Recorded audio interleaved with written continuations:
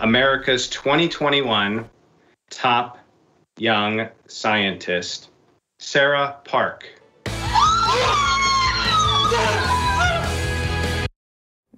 That 14-year-old girl from Jacksonville is this year's winner of Discovery Education's Young Scientist Challenge for her personalized music therapy treatment for mental health disorders. Sarah Park joins us now via Zoom. Good morning. Congratulations.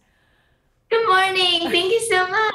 I have to tell you, seeing your reaction and presumably your folks as well, it just puts a big smile on my face. I'm just very happy for you and your family. Can you explain? So the name of your project is SparkCare Plus. How does it work?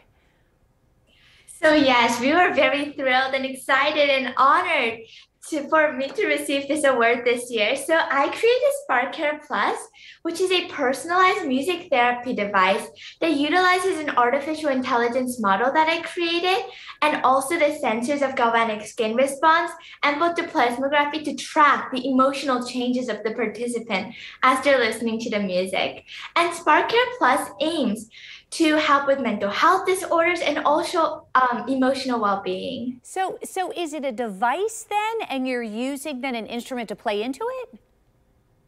Yes, it is a device that plays the music for you. Yes, and I created the prototype over the summer for this. So you were inspired by your grandmother. Tell us about her. So my grandmother suffered from some mental health disorders like depression. But when I played the violin for her, she would really open up her positive emotions. And I think mental health is something that can affect a lot of us, especially during the pandemic period, and some period of our lifetime, whether it be some kind of degree. So I decided to use SparkCare Plus to make it accessible music therapy for it, because I intuitively found the healing power of music, and music can actually release the hormones of dopamine, serotonin, and norepinephrine that common medications also release without any side effects. So does this device help with that, to make people, feel better? Or is this something then that helps you do research so that you know more about how to help them improve their conditions? That's a great question. So over the summer, I was able to test this device on 10 participants. And for that, I used it as testing purposes for the sensors. However, this device will be connected to the application so that it will be helped to be used for many other people as well. So are you musically inclined? Have you been playing, certain instruments? Is that what kind of put you down this road, other than obviously your grandmother's condition? Yes, I play the violin. I've played it for a very long time, and I love music so much. And I really intuitively found that the healing power of music actually really helps and can affect our brain. So that inspired me to create SparkCare Plus. So we have some video of you presenting, as well as all of the other students that you competed against as well, that will show our viewers. I mean, it is intense. Were you nervous during the presentation?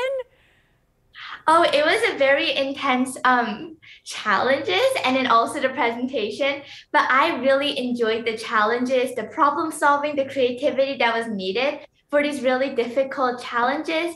And the final presentation was really exciting for me to see the judges' questions and then also just explain my project to them. And I can only imagine that it's not quite as easy to do that virtually via Zoom, which it looks like was happening there. So Sarah, congratulations to you. What's next for you? Are you going to continue this project?